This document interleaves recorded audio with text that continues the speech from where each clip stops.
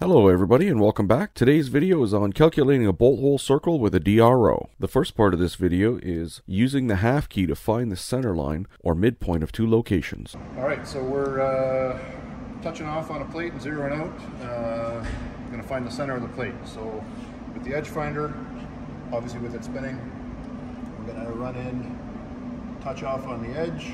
Okay, we pretend that it touched. Pretend that it touched. We're going to come over here, we're going to zero our X. Raise the quill. We're going to wrap it across. Drop the quill back down. Come back in. Pretend we touch off on this side.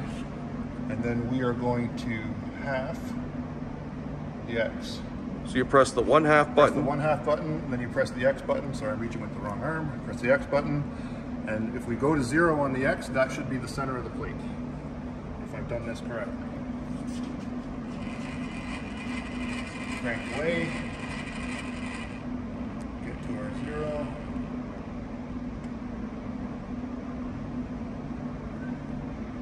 Well, it looks like we're in the center of the plate. Yep, how do we get to that half function? That half function? If you look along the bottom of the readout, you have to move over with the arrow here. Yep. You see datum, preset, half, features. If you press the half, press the half, and then let's say we're going to half the Y. So I press the half button, I press the Y button, and now that's half the Y. Now what if I wanted to zero that out? So let's say I was touching against the edge. How would I zero it out instead of half it? Well, you want to make sure you're in 0 over here.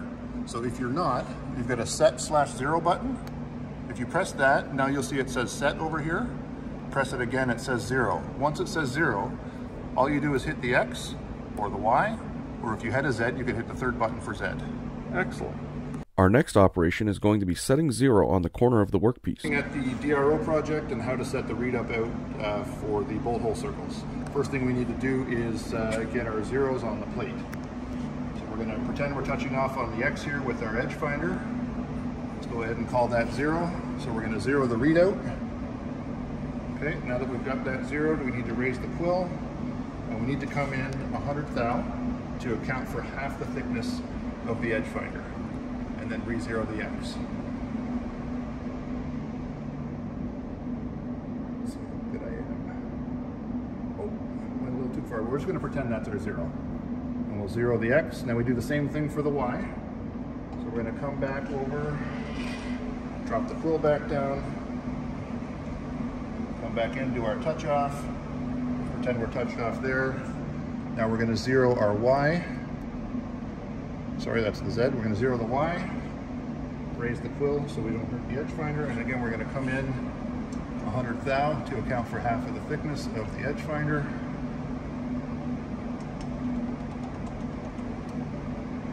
And we're going to 0 that. So now we're on the corner or the 0 of our plate. And when I get back to 0 and 0, we'll be right on the corner. Setting up and calculating a full bolt hole circle. There. So that's the corner. So now let's look at the smaller bolt hole circle that's got all 5 holes. It's a complete bolt hole circle. So we want to set up a program to run that. So on the readout for the Heidenhain, if you click the right arrow to features, you see you've got datum, preset, half, and features. If you hit features, and then over here you see circle pattern. If you hit circle pattern, it'll take you, there's a whole bunch here already programmed. So we're going to see if we can find a blank one and enter a new one. There we go. So we're on a blank line. We've got the new button here. If you hit new, it'll take you into programming your bolt hole circle. So this is a full bolt hole circle, so we leave that as full. It's not a segment. We go down to the next line with the down arrow. We know that there's 5 holes on the bolt hole circle, so we just enter 5. We drop down again. Now, because we're zeroed on the corner of the plate, if you look at the drawing, our Y is actually 1.5 and our X is 2. If we just left it there, then it would make the corner of the plate the center of the bolt hole circle, which will scrap your part. So we want to enter our X on the readout as 2. just arrow down, it'll put the decimals in there for you, and our Y center is 1.5. We go down here. Now the next thing it asks for is the radius.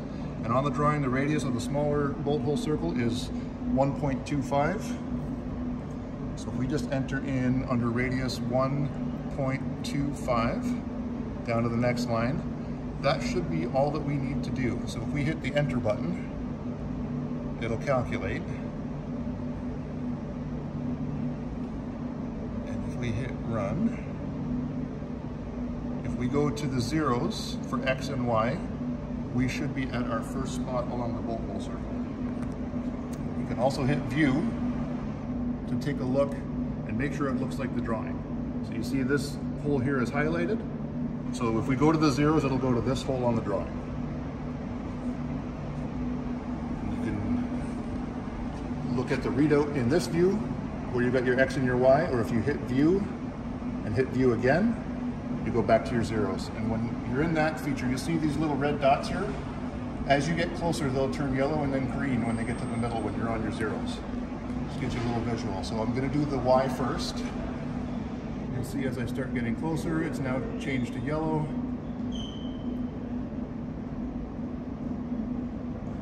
We're almost there. See it's starting to move now towards the center. And I'll probably blow right past it. Yep, there we go. And then if we do the X with the same thing, going the wrong way, going the right way helps. Go into the zero.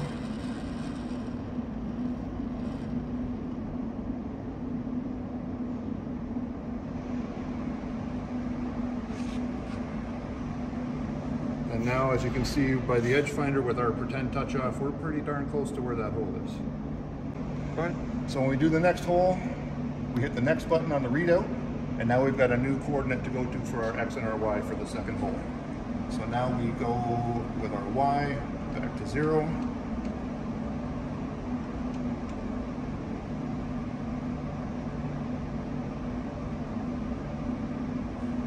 And with our X to 0,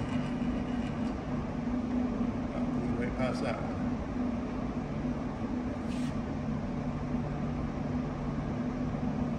And you'll see we're in line on the plate with our next hole. And you continue that all the way around the circle by hitting next to go to the next hole. If you want to go back to the hole previously, there's a handy previous button here. So you hit previous, that'll take you back to They the do hole the next couple next? Yeah, so next, that's where we are. And then let's do the view. Next one, and so we'll go to view. Can you do the next in the views as well? Yeah. You take a look, see how the circle changes color? Yeah, so now we're on this one. If we hit previous, we go back to that one. Next takes us again here, all the way around. When you're done, use a handy little end button. And that is basically the inner circle. Setting up and calculating a segmented bolt hole circle. Okay, so now for the DRO project, we're going to look at the larger bolt circle, which is a segment. It's not a complete circle, so we've got a little different programming to do. Again, we're zeroed on the corner, and let's have a look at the readout. So, just like with the last bolt circle, we're going to go over to Features, press the Features button, Circle Pattern. It's going to take us into here. Hopefully we've got another blank one. There we go. So we've got another new one we're going to enter. And on this one, it's not a full, it's a segment. So you have to hit the right arrow to open up this menu, go down to segment, and press enter. Then we go down to the number of holes. And we know we've got 1, 2, 3, 4, 5, 6 holes on the drawing. So we enter 6 and down, and again, because we're centered on the corner, our X is going to be 2, and our Y is going to be 1.5 on the readout. The radius for the larger bolt hole circle is 1.75. And our start angle, this is where it gets tricky. Looking at the drawing, 3 o'clock is 0 degrees, noon is 90 degrees. So we've got 6 holes, we've got on the drawing 25 degrees between each hole. So there's 25, 50, 100, 125 total. So if we take 125 away from 90, we've got negative 35. You don't enter negative 35 on the starting angle. You take 360 degrees minus 35 degrees, which gives us 325 degrees. So on the start angle, we're going to put in 325 degrees, and the step angle is 25 degrees, which is shown on the drawing. And we press enter, it'll calculate, we press run, and again we'll take a view. And we're starting at the bottom hole. So let's move over to the bottom hole and check it out to see how it goes. Move over to the bottom hole.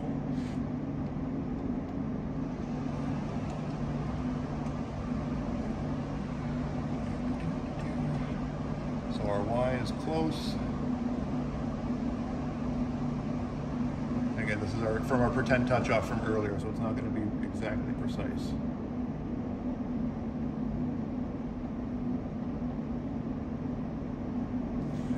X.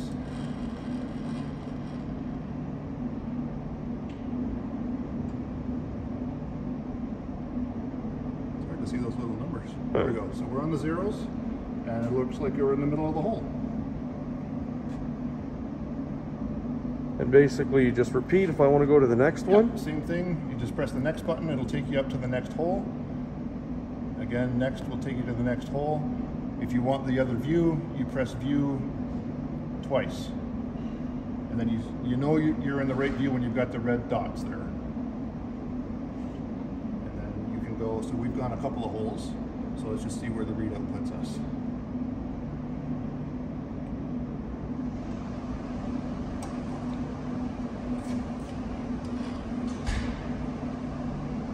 So that's the third hole, right? Yeah, because I hit next twice, so this will be the third hole. Okay.